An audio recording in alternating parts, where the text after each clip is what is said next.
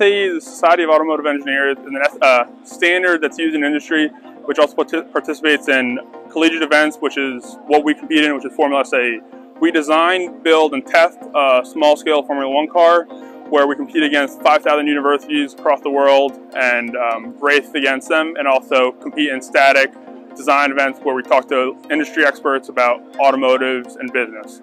We first start off with previous designs, looking at where we can improve, and then we start making hand sketches, moving into CAD, using SolidWorks as our primary CAD software.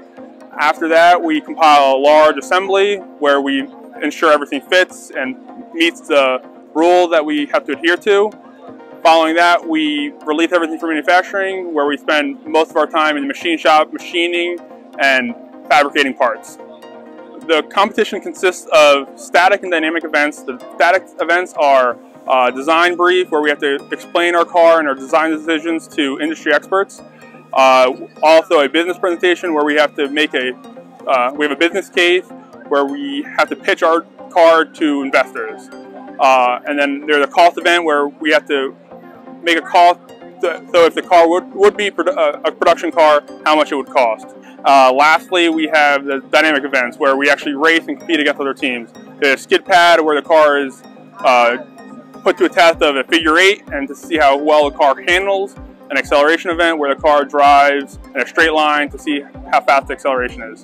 The last two events are autocross and endurance, which consist of cone courses, and the car is put to a 15-kilometer test to ensure that it holds up.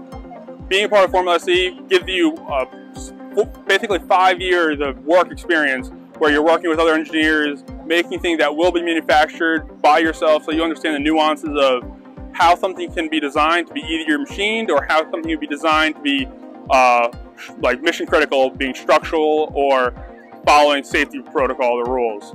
And also, every co-op I've had my employer ask me about the club, and that was what took up the majority of the interview, because they were interested in what we did, or they were previous alumni of a direct Formula SAE team or a SAE team in general, and they just knew what type of engineer comes out of those types of programs.